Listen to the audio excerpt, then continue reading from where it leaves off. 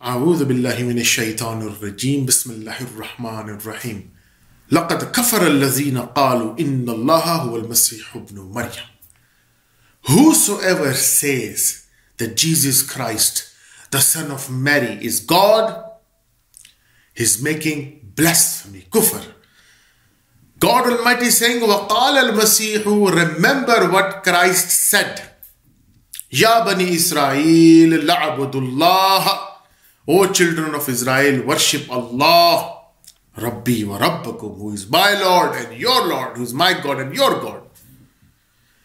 Innahu man yushrik billahi, and even who associates anyone, even leave Jesus with Allah, faqad harram Allahu alayhi al-jannata, Allah will surely forbid paradise for him or her. وَمَأْ لِظَالِمِينَ مِنْ فَمَأْوَهُ النَّارِ, and the fire of hell will be the dwelling place. وَمَا لِلظَّالِمِينَ مِنْ أَنصَارٍ, and then on that day nobody will come to rescue you. Chapter 5, verse number 72. Today the topic is about the deity of Christ or the divinity of Christ. I will not expound the lecture in detail, but I will give the most important aspects of it. You see, this is now has become a drama. Whenever you ask Christians that where did Jesus say that I am God? Where did he say worship me? So you can see and sense there is a vibration in Christendom. They don't like this question. They don't want to hear this question from any Muslim missionary. Because this question is so important, so potent, so succinct, so basic, so unequivocal, or you can say so tersely spoken, that you get trapped by it, and then your faith goes down. Because if the question is very simple, or as the Christian missionary says, if the plain reading of the text makes sense, then seek no other sense. If it makes common sense, then you don't need to seek any other sense. So the best way to do this job is to ask a simple question. The claimant of whatsoever, he or she should provide the exhibits. If you are unable to provide the exhibits, then there is a problem. That is why the reason I read this ayah, because if you see the ayah, Allah is quoting Isa alayhi salam, Jesus Christ, that at his time he used to say to his people that, O children of Israel, worship Allah, who is my Lord and your Lord, who is my God and your God. And then Allah further, it's like an addendum, that whosoever will associate anyone with Allah, فَقَدْ حَرَّمَ اللَّهُ عَلَيْهِ الْجَنَّةِ, then Allah will surely forbid paradise for him or her. وَمَأْوَهُ النَّارِ, and the fire of hell will be the dwelling place for both, either woman or man. وَمَا لِلظَّالِمِينَ مِنْ أَنصَارٍ, and then nobody will come on that day to rescue you if you die in the state of believing that anyone you can associate with God Almighty is the correct belief. So, if we analyze this verse of Holy Quran and if we put this as a litmus test or an acid test, you will surely see that you will never be able to find the verse tersely spoken by Jesus Christ where he is saying, or where he said, I am God, where he said, worship me. You will never find it. What you will find it, this is what I'm going to tell you today. The most important verses. the pivotal ones. This is what I'm going to tell you today. That what exactly we are looking in the scriptures. The problem with the Christian missionaries, unfortunately, they do not quote you the scriptures. They take you to the historical aspects, where you know that the history, we have a lot of problems in Christianity. Any religion, if you talk on historical backgrounds, those all are hypotheses. There's not knowledge which you call ascertained knowledge. So you keep plunging towards back and forth, but you will never be able to reach to the right point.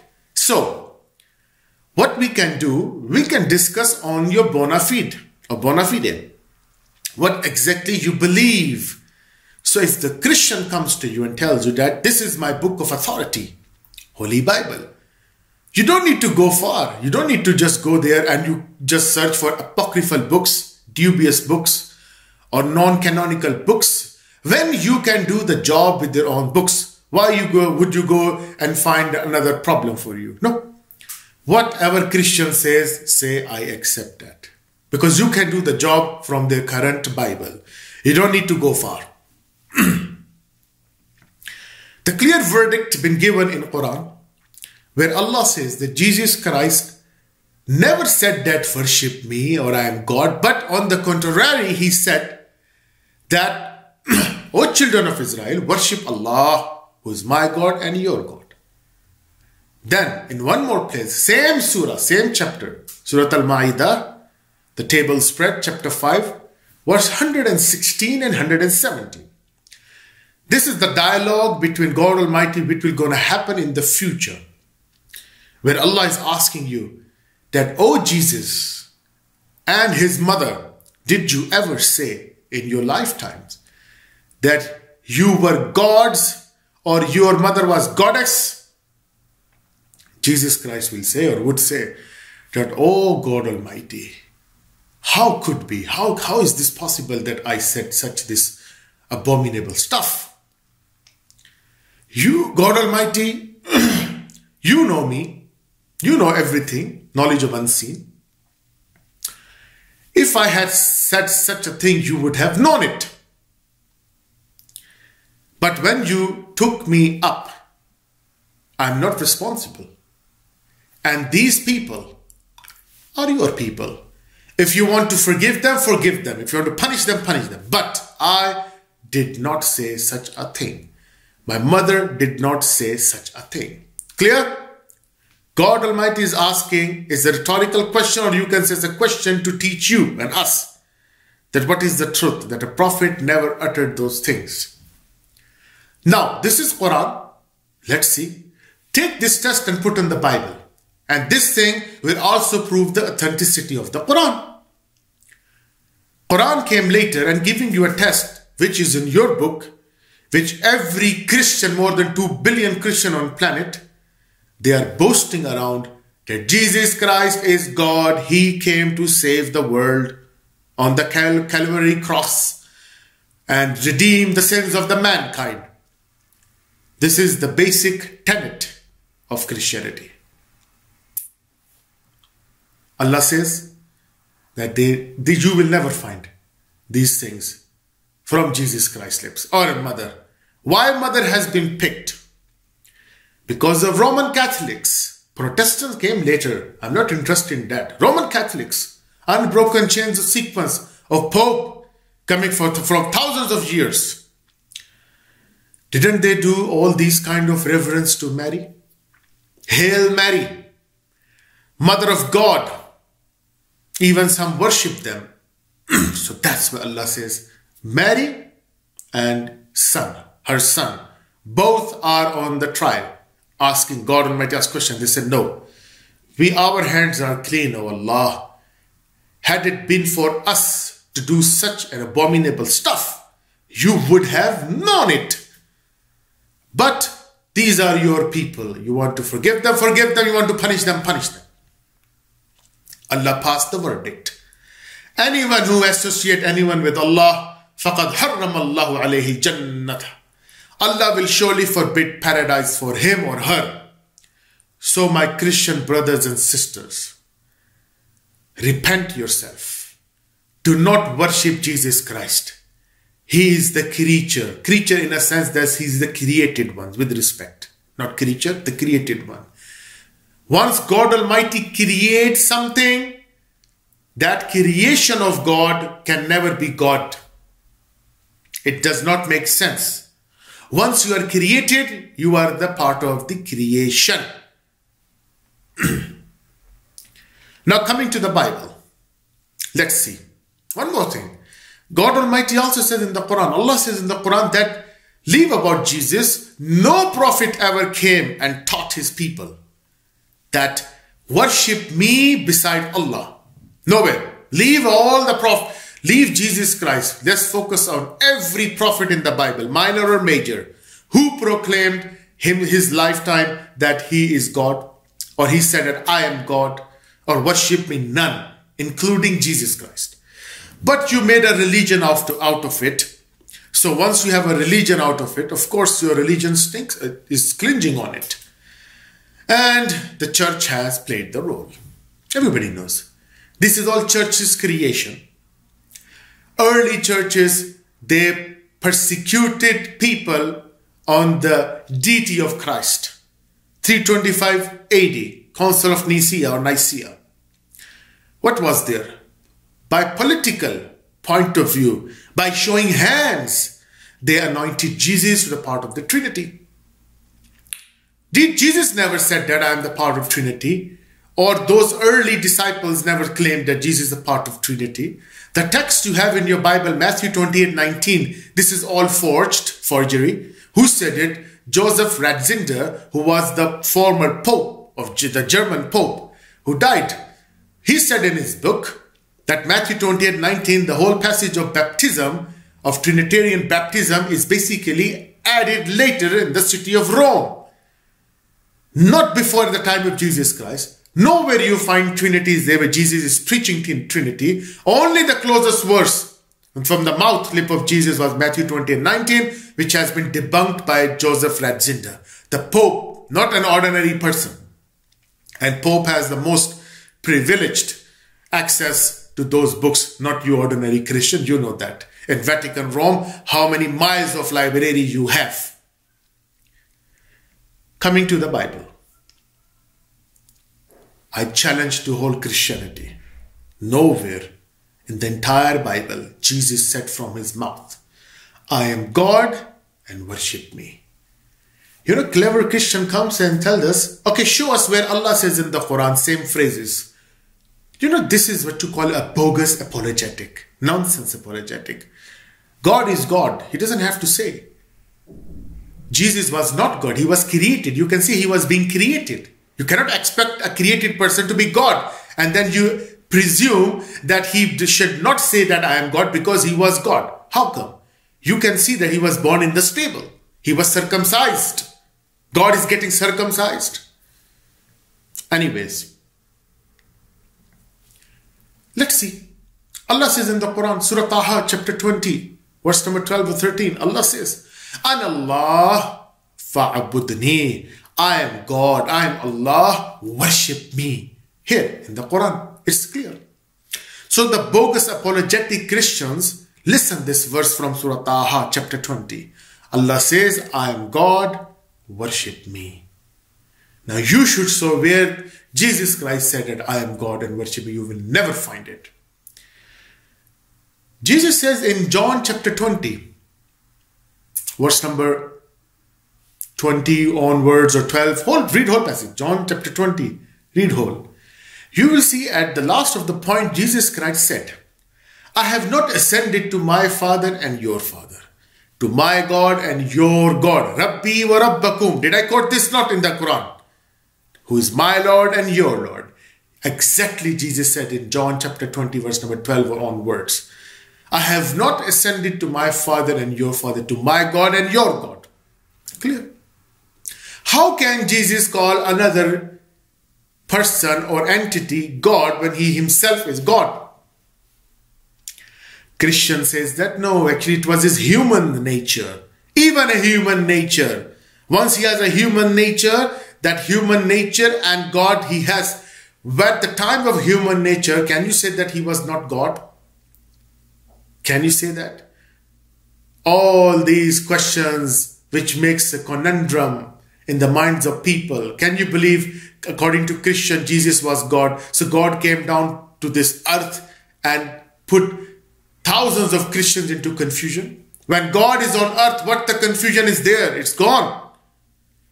God is walking amongst you. The biggest mystery of this world is this, to believe in unseen God.